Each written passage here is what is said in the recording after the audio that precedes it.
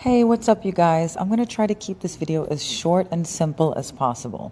Now, when you create an account on MyFitnessPal, they're going to ask you for your weight, how much you want to lose every week. I always recommend 0.2 kilograms every week, not more than that, but you can put whatever you want. And they're going to put the calories in for you and all that, but we're going to adjust it right now after I explain what to do step by step right now. Now look at the top left button, those lines right there. You're going to click on that, okay? And you're going to go to diary. You see it has breakfast, lunch, and dinner, and snacks. And then you have your calories written at the top, okay? Here you're going to type in breakfast and you're going to type in the food that you've been eating for breakfast, lunch, and dinner every day. There's already foods that are already in there. But the thing is, you have to know the amount of food that you've been eating. So if you haven't been weighing your food, buy a scale, weigh it out so that you know, because you're going to need it later on anyway. So you might as well just get the scale before you start anything, okay? And weigh it. You see I have halloumi cheese, I have eggs in there. It lets you know. You click on it, okay? And then you click on, hold on, at the top it says number of servings. You click on that. And you can choose. It lets you know by grams, by pounds, tablespoons, all of that, 1 egg. And you choose what's best for you, okay? Then on the top right, you click check. Then it will be there. Once you add foods in there, it will always be in your list. So it's not like you always have to search for the foods all the time. You can just start putting all the foods in there from now, just so when you want to do anything and add it, you don't have to look for it, okay? So then you're going to add in all your foods, and then you're going to look at the top. You see at the top it says 1,400 on the left, my goal. And then now I typed in the 2 medium eggs. It counted 126 calories, and it lets you know the remaining. Okay? After you put all the foods in one day, I want you to see what the calories are in the end. If it's 1,500, 1,200, 1,000, 3,000, whatever it is, take that number and now go to the top left button, click on that, and now go click on your goals. You see under diary, you have progress and then written goals. Click on goals. Now you're going to adjust it, okay? So you see, look in the middle area, it says nutrition goals. Right under the nutrition goals, it says calorie, carbs, protein, and fat goals. I want you to click on that. Now you're going to take the calories that you used to eat and you're going to type it in here. You see where it says calories? Click on that. Now let's say you've been eating 1,800. Save. Now here we're going to go to the carbs, protein, and fat. You can click on either one. They're all going to open up. Now this is the most important thing that you have to adjust according to your diet if you want to be on a ketogenic diet. So your protein is going to be 20.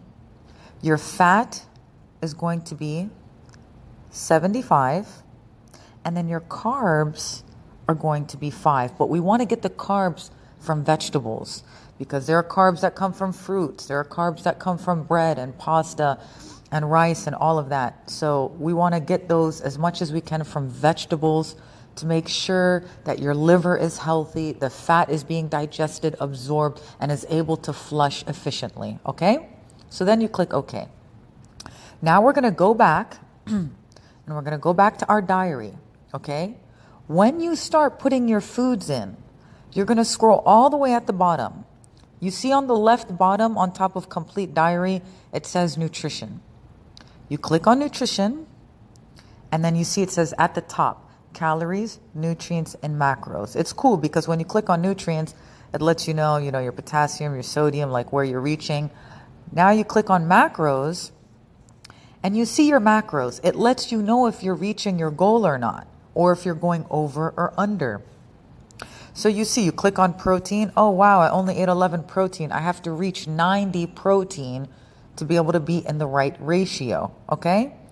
You go back, you click on fat. Oh, wow, I still have, look how much fat I have left, So before you start your day, you can actually put the foods that you would like to eat, and then you see if it's reaching the ratio and it's reaching your goal.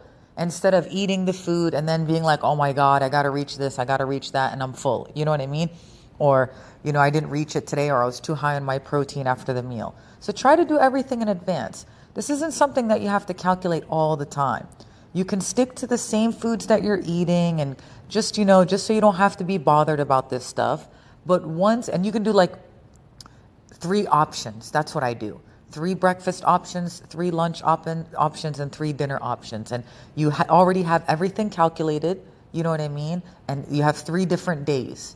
So it's like one day, these are the meals you eat. The second day, these are the meals you eat. You know what I'm saying? So then you don't have to worry about it. But don't forget, if you are eating less, you need to make sure that you go back and you fix those calories. You go to the top and you go back to your goals, and you go back to the right there where it says calorie, carbs, protein, fat goals, and you change it. If you're starting to eat from 1800 to 1200 or from 1200 to 1800, adjust it, okay? This is just for now. It's not something that you have to do forever. But if you're struggling with your insulin or insulin resistance or belly weight or retaining a lot of water around your body, these type of things, this is a really great diet for that. And just you do it for a couple of months and you slowly get back onto a balanced diet. Let me just make sure to mention that if you've been eating a lot of carbs, slowly go into the keto. Don't go full-blown keto all of a sudden.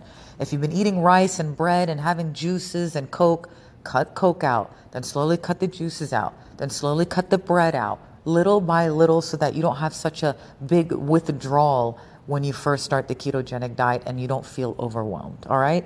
If you have any questions, you guys, just leave a comment below. I hope that you guys really understood this.